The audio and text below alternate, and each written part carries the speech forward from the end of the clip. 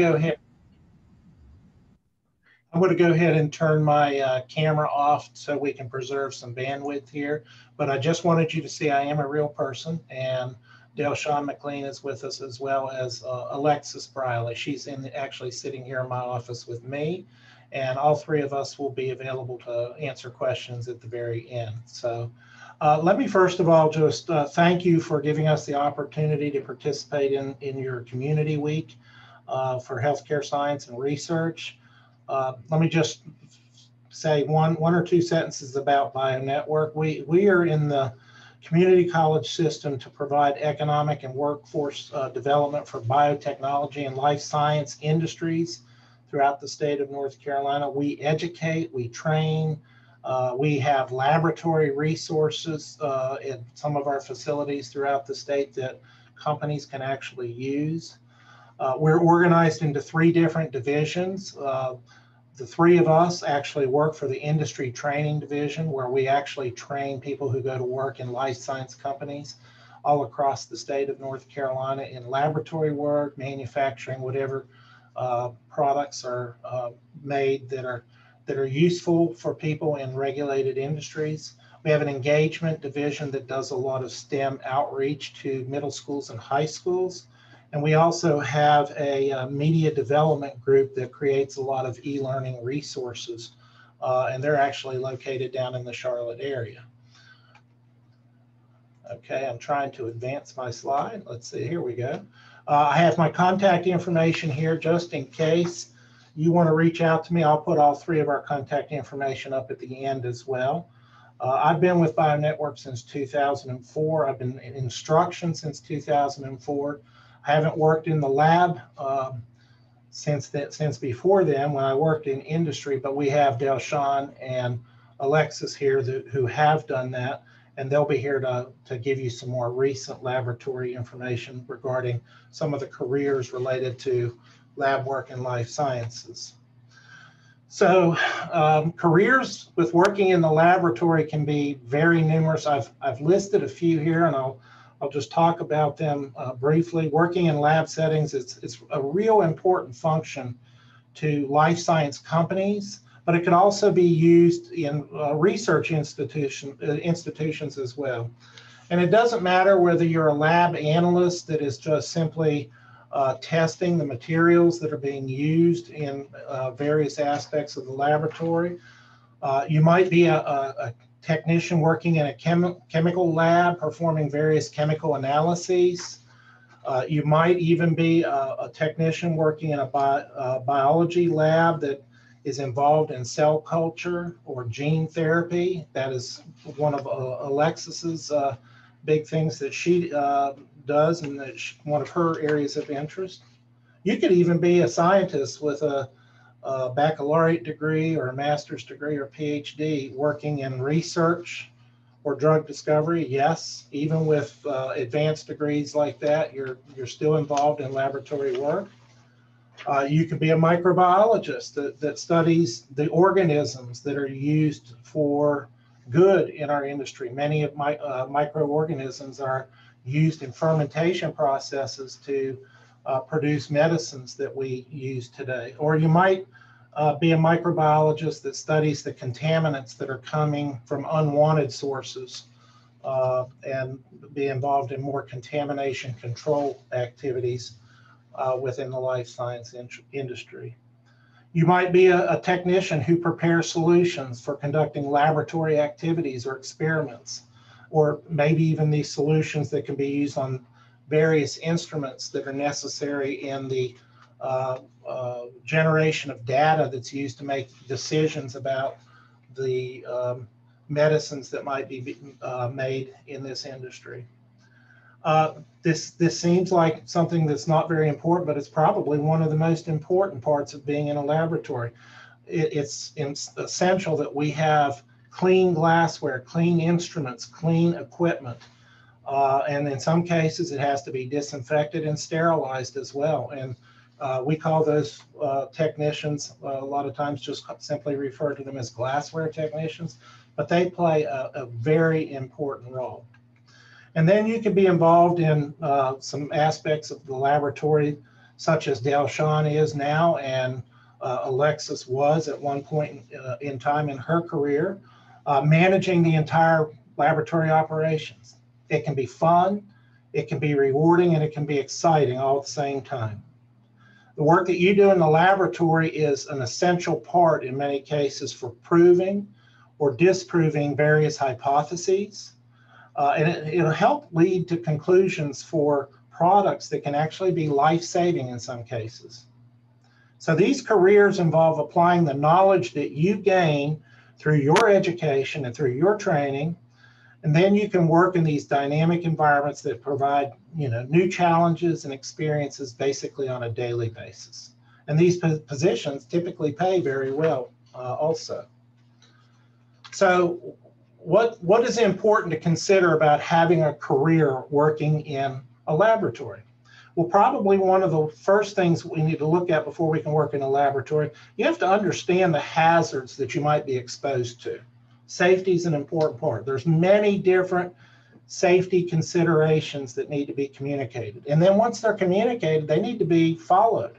In fact, the FDA has this policy, we say what we do, and we do what we say. So if you're working in a laboratory for a regulated company, you have to have written procedures that are followed, including for the safety, not just for the safety of you, but the safety of the product that you might be working with.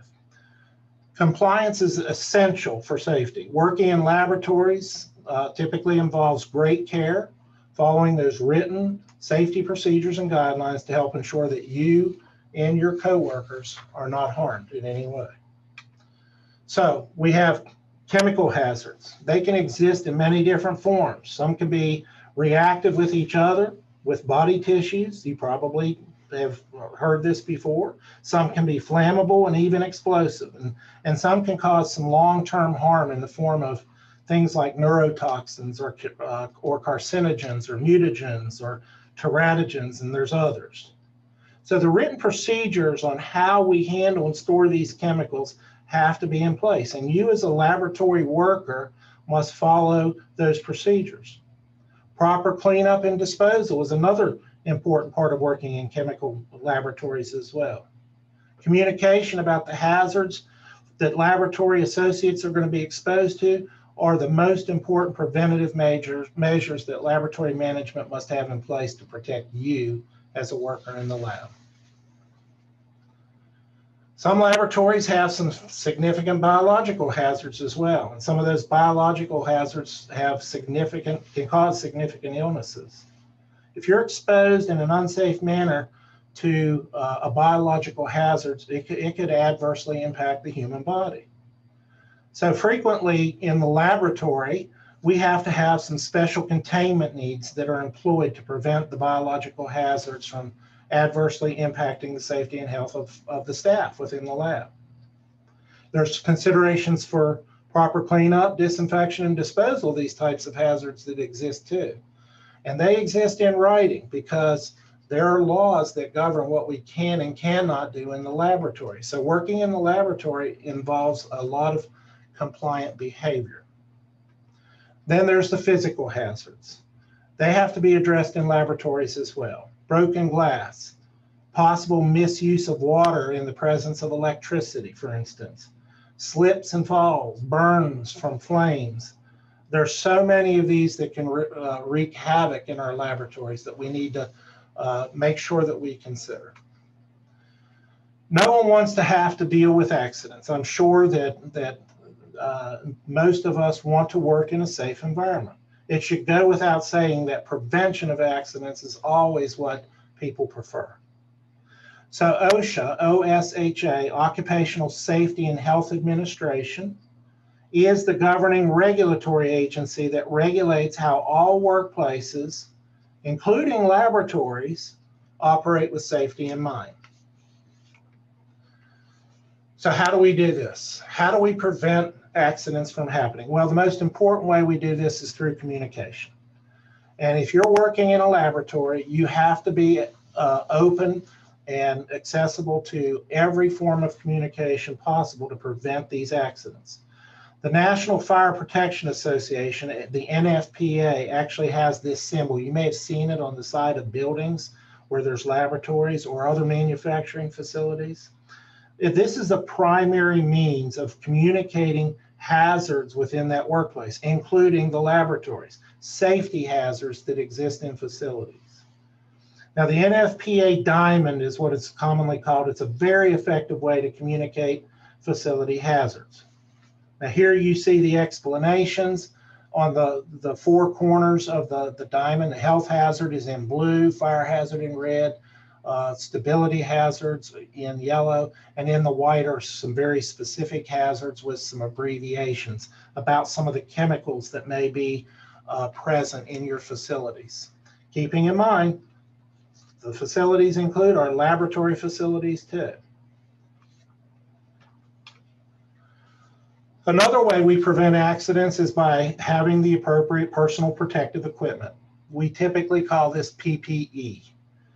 Employers have the responsibility to provide you in the laboratory with the right tools to be able to perform your tasks safely. But employees also have a responsibility to wear what is provided for the safe laboratory work to protect, in many cases, the product as well. So you see this illustration here where you see the gloves and the boots and the goggles and the safety glasses and the face masks. Not every facility requires every one of these. If the hazards in the laboratory exist where those would be necessary, then you would wear those. There's also facility controls that are used in laboratories as well. Now, traditional laboratory safety guidelines have usually emphasized the use of your work practices as well. Appropriate containment equipment, though, and well-designed facilities and administrative controls all working together will minimize the risks of unintentional infection or injury for laboratory workers, and it helps prevent contamination of your outside environment as well.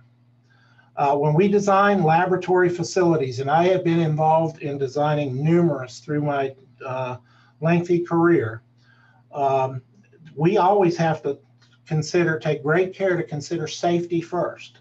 Everything is about making sure that we operate safety. Safety equipment such as drenching showers, which are very common in labs, for handling spills and particularly spills on us. Fire blankets, fire extinguishers have to be in place. We have to have the right heating, ventilation, and air conditioning systems in place for proper ventilation.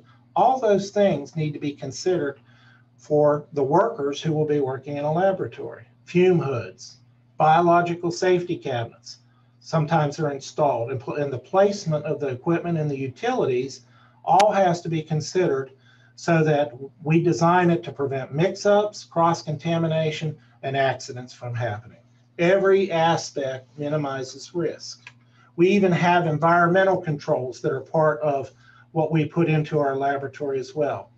They're built into facilities to protect not only the experiments that we're working on, but also the workers within our facilities. Some cases they're designed to contain work in facilities that might be potentially hazardous. When we're working with various classifications of microorganisms, for example, there's various classifications of safety that we need to consider, and containment so that it doesn't get exposed into the outside environment. And another one of the more important ways we prevent accidents and promote safety in the laboratory is through our training. It's one of the reasons why we're in business, is to make sure people are trained properly to do what they're expected to do in manufacturing environments and also in the laboratory. They're one of the most critical and sometimes one of the least stressed activities, and that's training. The training received by individuals who work in those labs goes a long way, not only in the lab you're working in, but throughout your entire career. Training concepts, for instance, in bloodborne pathogens or agent-specific training, whatever the organisms you might be working with, and even the use of some of the proactive and reactive safety equipment and how that is effectively used to prevent accidents occurs as part of our training. If an accident occurs, there's usually very little time to react to prevent potentially catastrophic events from occurring. If we have the proper training, then those are less likely to occur. All right, let's talk about some of our laboratory instrumentation. This just happens to be a photograph of a top-loading autoclave, very common, but it's also one of those things that's involved with safety. So along with safety, the equipment or the instrumentation that is used in laboratories is highly specific and it's very technical in nature. And that's really one of the cool things about working in environments where we have laboratories. Excuse me, I'm sorry, I forgot to turn off my phone. Knowing how to safely operate the equipment and to maximize it to your benefit can also be a challenge, and it can be fun at times too. But we always need to keep in mind that the equipment is designed to benefit the work that we do. So we have to treat it with respect and care in the laboratory as well. Learning the proper operation of the equipment as well as proper care of our equipment can assist us in generating results that will allow us to further enhance the work that we do in the laboratories. This equipment is expensive, so we need to treat it well so it will be able to work for us. Proper operation and calibration of instrumentation is also essential so that the results that we get from that equipment or the data that we generate for our work objectives is meaningful and reliable. You have to consider that a lot of times when the work that we're doing in labs is going to potentially impact somebody's lives. People's lives can one day depend on what we do with the equipment that we use in the laboratory on a daily basis. So we have to use it with care and we have to use it the right way. If we place our equipment into laboratories in a well-organized fashion, that will help in the streamlining of our activities and will help us prevent our having mix-ups as well. Deviations that occur because of clutter, poorly maintained laboratories, and unsafe facilities will put our work and our workers, our co-workers, at risk, and we don't want to do that. The instrumentation in laboratory spaces that is well cared for makes our workflow more efficient. It makes our employees more productive, and it produces results that we can use to make business decisions that can be life-changing for people all around the world. So let's talk about some of the activities that are performed in laboratory. I want to talk about wet lab work, probably one of the most common things that people do in laboratories. Wet laboratory space types are defined as laboratories where chemicals, drugs, and other materials, including biological materials, are tested and analyzed, requiring water, ventilation, specialized piped utilities, and so on. Wet lab spaces do not include biohazard levels that are really significantly hazardous, things like biosafety level 2, 3, and 4, as defined by the NIH or CDC guidelines. Now, classical wet chemical analysis is what we traditionally expect to be performed in wet lab work. But there could be laboratories designed for cell culture. A lot of people call this upstream. Cell culture is a process where cells are grown under very controlled conditions, generally outside of their natural environment. And then after these cells of interest have been isolated from living tissue, they can be maintained under carefully controlled conditions. And these conditions vary depending on the cell type you're working with, but generally consist of a suitable vessel or some substrate or something that will, the cells will reside in, something maybe rich in amino acids or carbohydrates or vitamins or minerals or something. They might have an addition of growth factors, hormones, various gases such as carbon dioxide and oxygen. And we have to regulate the physiochemical environment, if you will, the pH, osmotic pressure, and temperature in many cases for these cells so that they can grow, and then we can manufacture products from those products that we're culturing in our upstream processes. Then we have the downstream, the purification side. So if the purpose of your cell culture is for protein purification, a large part of your day is likely spent doing some laboratory work such as filtering, purifying the product, and concentrating proteins. Fun stuff. It really is fun. These steps are challenging though, because proteins can be easily degraded. They can precipitate. They can be lost at any step during the purification process. And our goal is to maximize the amount of product that we can culture and retain, so that ultimately we can, as a company, make a profit. So chromatography is another laboratory technique that you will typically see performed in laboratories. It's a common purification method for analysis of analytes that are present in a solution. This is polymerase chain reaction. A lot of you may know this as PCR. We sometimes call this molecular photocopying, but the PCR is a fast, inexpensive technique that we use to amplify or copy small segments of DNA, one of the things that Alexis likes to do. Because significant amounts of samples of DNA are necessary for us in molecular and genetic analysis, we have to be able to grow it, if you will, amplify it, make it so that we can actually manipulate it in a laboratory setting. It's also valuable in a number of other laboratory and clinical techniques too, like things like DNA fingerprinting or detection of bacteria and viruses, things like the detection of the AIDS virus and other genetic types of disorders. And I won't go into a lot more of these, but one of the more recent ones that we've looked at is viral culture work.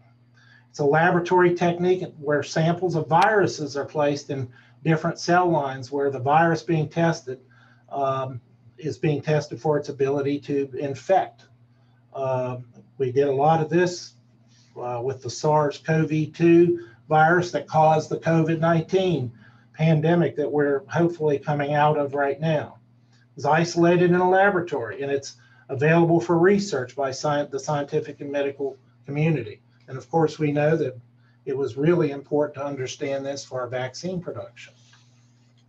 Specimen processing is another foundational principle for laboratory test procedures, and the value of that test is, if that value of that test is compromised or even negated using specimens that haven't been properly collected or labeled or stored properly, then we're not going to have good results.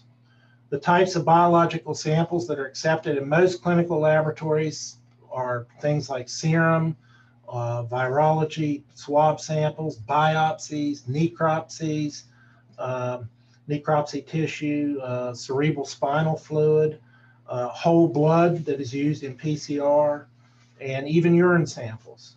These are all collected in specific containers for successful processing in our laboratories.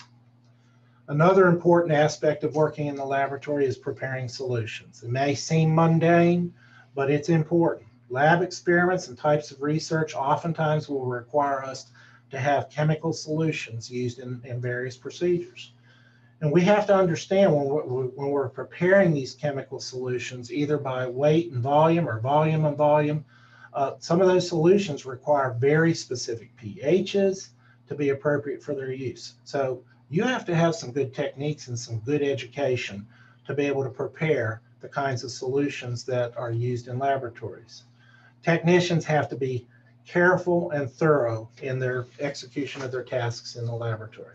And even the environment, understanding the contaminants in our environment and the cleanliness, contamination control might be another word for this, is an important part of what we do in laboratory work. We don't want to have our samples become contaminated that's going to give us results that are potentially not what we're expecting to see. Cell and gene therapy. Again, this is for Alexis. This is her area of specialty. There's some of the newer technologies that are really exciting for laboratory workers. They're techniques that I personally have not been involved in, but she has. DNA is studied and used in the medicines that are treating various diseases involving various genetic abnormalities. So this is all specialized work that is expanding in the research arena and production efforts throughout the state of North Carolina. And before, and I'm going to start to close things out a little bit, but I want to talk about probably one of the most important areas of working in a laboratory, and that's documenting what we do. We document for lots of different reasons. We document because that's what good laboratory practices involves, writing down everything that we do so we can understand what we've done and have some traceability for all the activities that we've performed. If you're working in a regulated company that is regulated by the FDA, it's a requirement for GMP, good manufacturing practices. That traceability aspect is really important because we can't always remember even what we did yesterday, can we? A lot of times we can't. So the traceability is important. If we document real time what we do, there's no way that we could have any errors that occur because we had forgotten to write something down. We document for accountability too. We need to know who did what, and that's another part of what GMP is all about. We also want reproducibility. If we want to do something in a manner that is repeatable, we need to document it so that we can have a record of how we did it in a particular way. So documentation is important. We want to document for trending purposes so that if something is going awry, we can fix it before it becomes a major problem.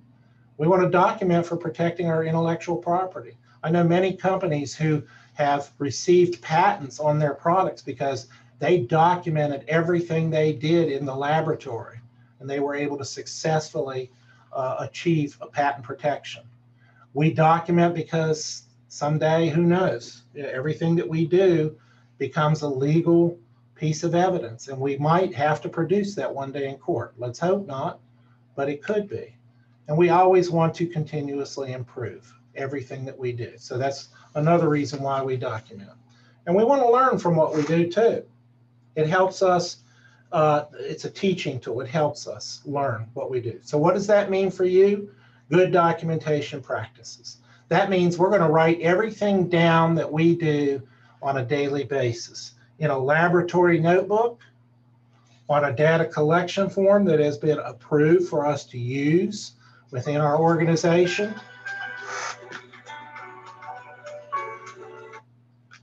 We're going to document with batch records if we're manufacturing product in a facility that's a GMP facility. We're going to document electronically in a lot of cases too. And there's regulations in GMP facilities for how we document electronically and record that information for future use. So that said, I'm going to close and leave this open for question and answers with Delshawn and with Alexis. But I do want to say this. North Carolina is growing every day. And I've been with BioNetwork since 2004. We started out in 2004 with somewhere in the neighborhood of 450 to 500 life science companies. And now look where we're sitting at around 790, almost 800 life science companies. And we're getting phone calls and emails on a daily basis from companies that want laboratory workers, that want manufacturing technicians, that want people to come and work for them all across the state of North Carolina. We're a leader in the life science hub, and effective laboratory workers are in high demand for companies all across the state. So I encourage you to ask some questions. We'll be happy to take any questions that you have. I'm going to open it up for Delshawn and for Alexis to answer questions. I'm going to thank you. And while you're answering questions, I'm going to put our contact information up here and just provide you the opportunity to reach out to any of the three of us. If you'd like, we'll be happy to help. My contact information and Alexis' contact information happens to be the same. We share an office right now. But I welcome you to reach out to us and ask us anything that you want, either by email, telephone, or just right now. If you'd like to unmute yourself and ask questions, please feel free to. Thank you. Alexis. Any questions? Delshawn? Yes, sir. All right. You have both Delshawn and Alexis here right now. Any questions you have? So, Sean, and how about you all just share how you got into the field? Okay. How did you know that that's what you wanted to do? When I was in college, I graduated with a bachelor's degree in biology. And while I was taking some classes, I was taking some chemistry classes.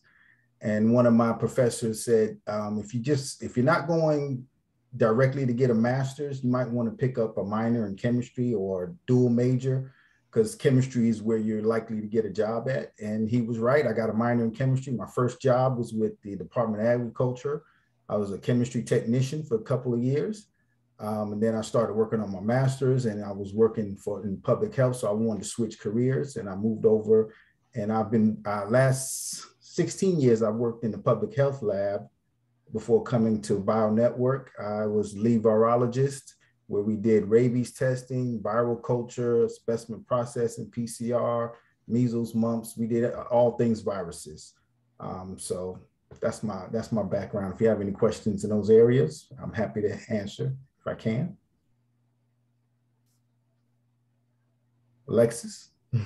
Okay, my story is kind of similar. I went to school for biology and somehow got talked into doing a dual with chemistry. So I double majored and did BS biology, BA chemistry. I wanted to go into the genetics field. I wanted to get a job up in Raleigh, and I really was trying to do research with Alzheimer's disease because it runs in my family, so it's kind of a passion of mine.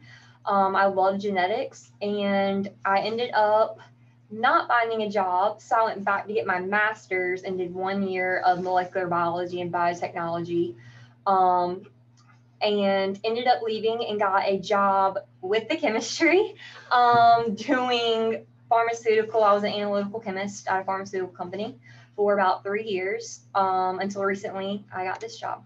So I'm really excited to get back to my roots and do develop this cell and gene therapy program. So any questions?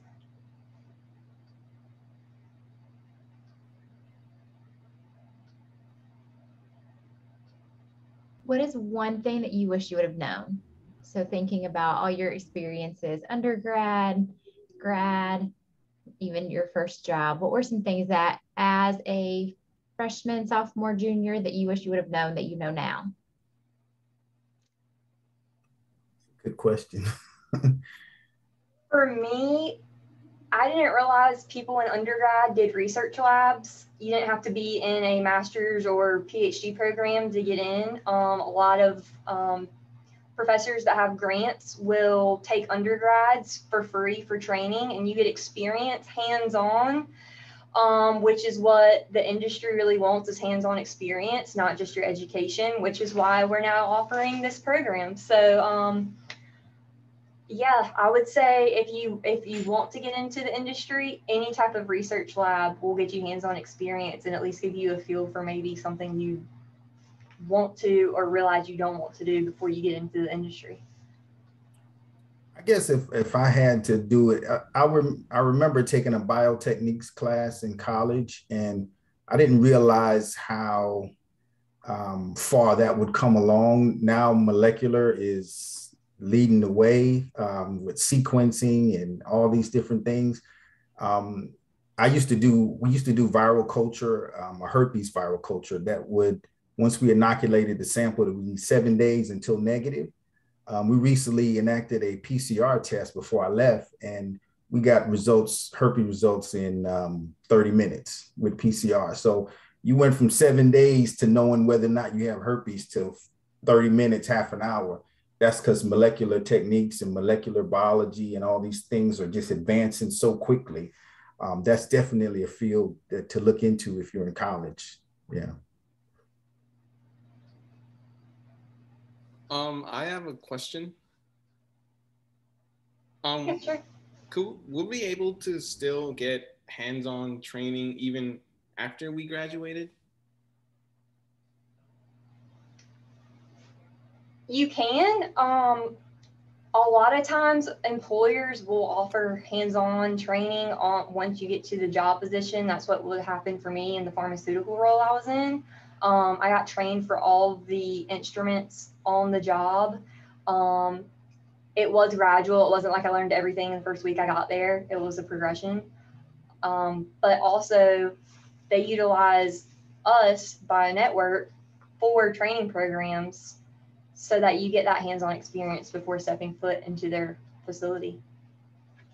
I can say that my first job interview for a chemistry technician, a lot of the things I learned in college labs helped me to land that job.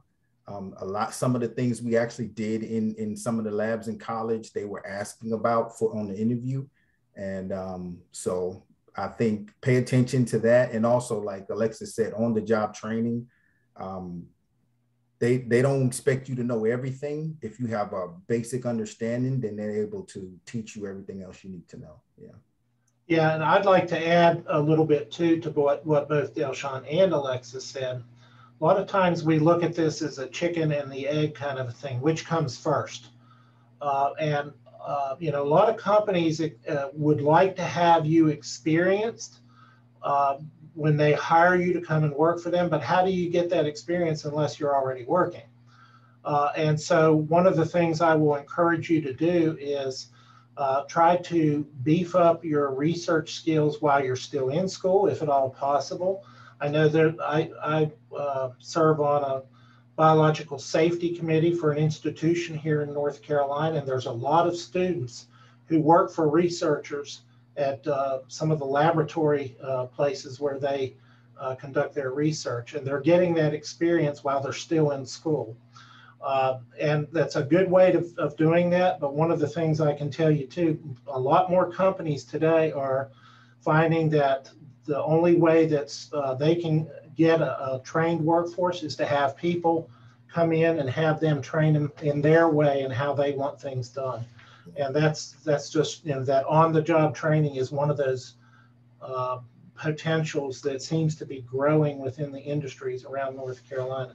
Like Alexis said, you know, getting into a research institution is ideal prior to going out and working into industry.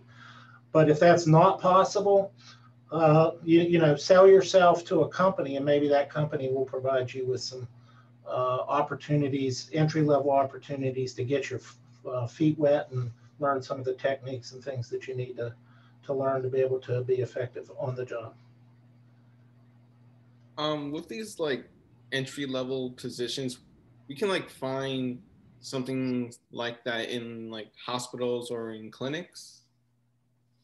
Right, where there's more patient contact and things that have to be done right away for you know, for health considerations for patients. They typically prefer somebody with some more experience, but that doesn't mean that you're not going to be able to get some entry-level positions. It may start out as a technician before you become an analyst, and then before you become a supervisor or something like that, but that they are available, not so much where, as I mentioned, in healthcare facilities where there's patient contact, but I would urge you also to consider laboratories with pharmaceutical companies, with biotech companies, even with cosmetic and food companies. I've done training for cosmetic companies, and they have chemical analysts that are very highly skilled in a lot of different techniques that work for the cosmetic industry, believe it or not. So food companies, even going to work for some government agencies like the Environmental Protection Agency, or you know, some of the food regulators, things like that would be helpful. We have a facility in Raleigh at NC State's campus, our Capstone Center, where you can get some hands-on, very specific training. And you're welcome to reach out to us, and we can tell you how to do that. Delshawn actually is stationed at that particular facility. So, you know, we can help you get connected with some of the various types of training that is offered, so you can get those skills. Okay. I don't know if we answered your question adequately. We tried. You did. Thank you. Uh-huh. I did want to point out in the chat, I did put, we have the Office of Undergraduate Research here at UNC Charlotte. So that would be an amazing way to start getting some research while you're here at UNC Charlotte. Dr. Erin Banks is over that program. She would be an amazing person to connect with if you're wanting to explore some of those resources. But I did, like I said, put that link in the chat.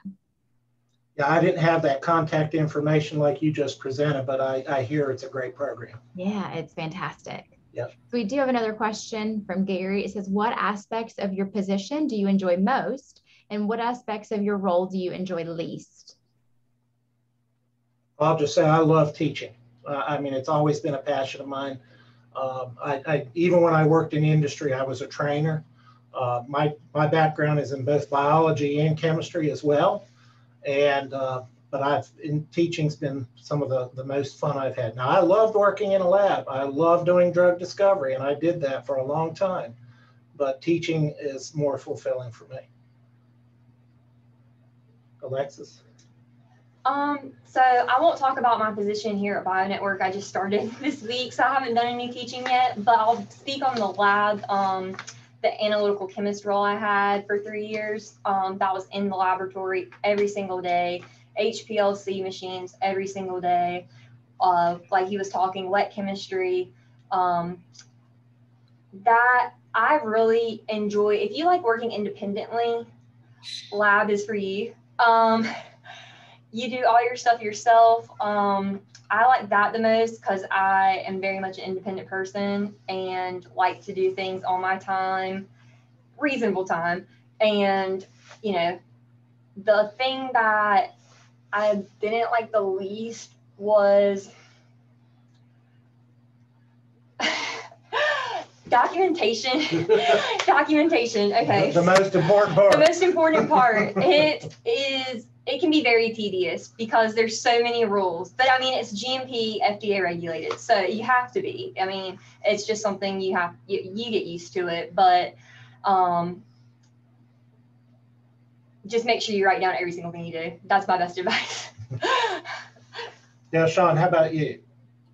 I'm fairly new in the laboratory coordinator position as well. Just started in January.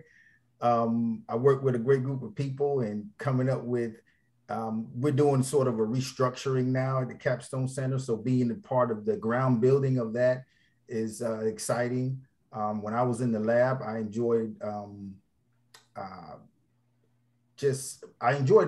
viral culture, PCR, that type of thing, but also just dealing with our clients, working for the state lab when people will call up and you can help them with something. And that was, I just had a good feeling about that. So, yeah. Yeah, Sean's helping make sure that from a safety perspective, our laboratories are top notch as well. So, any other questions? I have one more. Sure. Are these programs also available if you're like an alumni? An alumni of your school? Yes. We can put you in touch with folks. It doesn't matter where you've graduated from. Most of the time it's high school graduates or higher, but we also do open enrollment courses where you can actually take some courses. Obviously you have to pay for those particular courses, but if you're not working for a specific company that's paying for it for you, but we have those opportunities available. And if you'll just contact either myself or Delshawn, we're probably the ones that would be most familiar. And I've been around the longest. You're welcome to just shoot me an email and I'll send you some information. We also have a website. It's just ncbionetwork.org, just like our email address. And you can see a whole list of menu items of coursework that we offer. I've overwhelmed Alexis with all the courses that we have this past week, just trying to orient her to all the things that we currently have so that she knows what she needs to fill the gaps with in the coursework. And we've determined that the development of cell therapy and gene therapy courses is where we're lacking. So that's what she's doing to help us out. I have one quick thing to add that could be an option for you. I'm not sure what medical schools are near you, but a lot of times you can go on their careers part of their site and they have research assistant opportunities. They are in labs that are typically, they know you don't have much experience. They're entry level positions. So that's one option you can try to do. That's something that I looked into in my area. So just an idea. Yeah, I know some technicians that had associate degrees from some of the community colleges that went to work for companies and went to work for researchers at local institutions where there were medical schools nearby.